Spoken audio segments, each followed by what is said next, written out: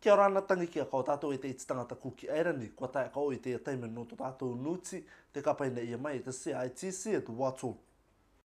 The World Youth Netball Championships is still on the agenda for the multi-sports facility, even amidst new information that the complex may not meet the required international specifications. The standards are quite high. The netball will normally require minimum seatings of about 3,000. A spacing between courts and between spectators, that sort of thing. And they're very, very strict on that. Last week, Cook Islands Investment Corporation revealed that on a recent visit to Netball New Zealand in Auckland, the list of specifications supplied to them by the organising committee did not coincide with those standards at an international level. Today, David Lobb confirms that a meeting with CIIC regarding these concerns was positive. In recent months, the two roles have been very confusing. They're responsible for providing the facilities for both the World Youth Netball and for the Pacific Mini Games next year, and I don't think there's never been any real doubt about they're responsible for doing that and they're overseeing that. I guess the confusion might have been in the role that the board needs to play and my role.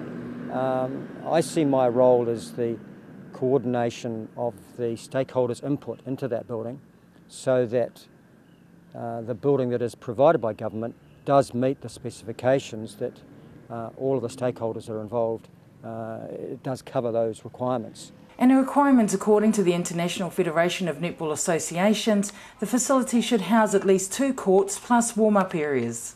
The courts are to be 30.5 metres in length, 15.25 metres in width and have a run-off area of 3.05 metres on each of its sides. The floor should be a wooden sprung floor and seating capacity should cater for at least 3,000 spectators minimum. Well, we've been working the last 4 weeks on these specifications within the courts.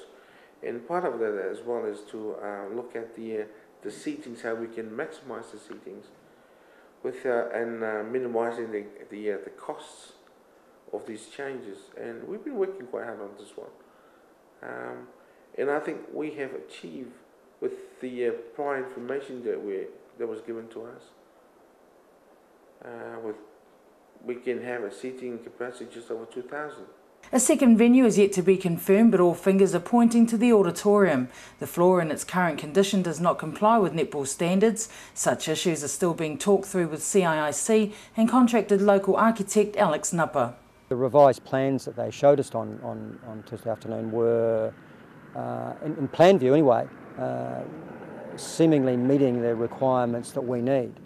But we do need to have some further feedback in terms of exactly what that floor is, how the seating arrangements work out, what we do in terms of a second venue. By the look of it, we will need a second venue for the netball. And the second court, again, will have to meet international standards and criteria and must also be in compliance with the flooring specification under the European standard. The newly formalised CEO says the specifications are nothing to be intimidated by. John had found out from a number of different places what the standards were.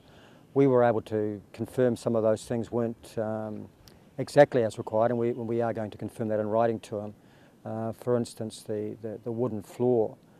We need a sprung wooden floor, but the standards that he was talking about was something that was excess to the standards that are required for the competition that we are holding. Even at this late stage, the Chinese loan of $13 million is still yet to be signed off. Diplomatic ties at this point in time are reportedly shaky. This is Carly Himmelpour for tonight's CITC and Watu Local News.